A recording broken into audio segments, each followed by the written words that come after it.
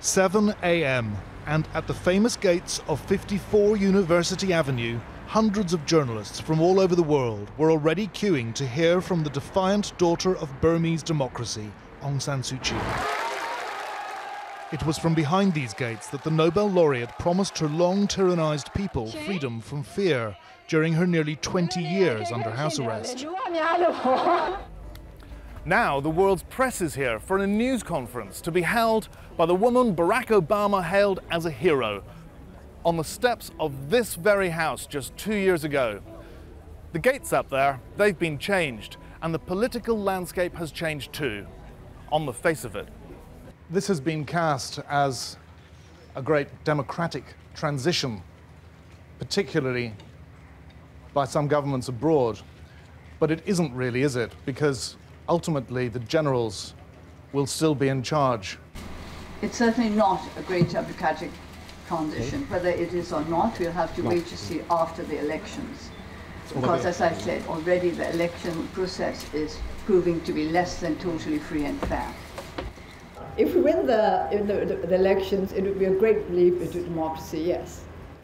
Aung San Suu Kyi alleged fraud and intimidation of her party's supporters and candidates. The constitution bars her from becoming the president because her children have foreign citizenship. But today she threw down the gauntlet to the Myanmar military. The constitution says nothing about somebody being above the president. I've said I'm going to be above the president. Oh? Oh, I've already made plans. Thank you very much. Quite what she intends isn't clear, but the constitution, she said, would not present an impossible obstacle. After nearly 5 decades of dictatorship and economic stagnation, the generals released Aung San Suu Kyi in 2010. A hybrid, quasi-civilian administration took over. President Thein Sein, a senior ex-general, launched a charm offensive, engaging in talks with Aung San Suu Kyi and releasing hundreds of political prisoners. His bid to shed the regime's pariah status was working. Barack Obama applauding what he called Burma's dramatic transformation.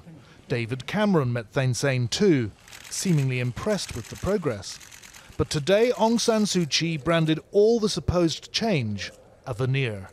If you're tempted to think that the leopard has changed his spots, don't be fooled. Many of Myanmar's top brass may well now wear suits, but they still call the shots. Even if her party wins this election outright, the country's most popular politician will still be unable to claim her crown because the military has made damn sure that Burmese democracy will remain on a very short leash. So the military will still have its stranglehold on this country? Military hold 1/4 of the whole legislative body, and it has the authority to appoint the Minister or Ministry of Defense, Ministry of Home Affairs, etc. On top of that, there will be the national, the council, the national kind of the security council, and without the will of army, none of the political party could do much. 2 weeks ago, the government sought ceasefires to end 15 separate ethnic insurgencies, but only 8 signed up. Heavy fighting continues in the northern Shan and Kachin states. Millions of people in rebel-held areas won't be able to vote. The million-strong Muslim Rohingya minority in western Burma have been denied the vote, struck off voter lists, political candidates barred, rights revoked. Channel 4 News filmed in one camp for displaced Rohingya 2 days ago, and they don't even have faith in Aung San Suu Kyi to ride to their rescue. I don't think Aung San Suu Kyi will help. If she wins, nothing will change. I was upset when I found out the Rohingya were not getting the right to vote. In 1990, my father was able to vote. We were able to vote in 2010, but in 2015, we are not allowed to vote. This is just discrimination. Democracy activists claim that around half of the 33 million Burmese technically eligible to vote this weekend won't be able to. Only 26 Muslims have been approved as candidates among more than 6,000 standing. Yet Muslims make up 5% of Myanmar's population. Minorities have been the scapegoats in a battle between political rivals. It's all about politics.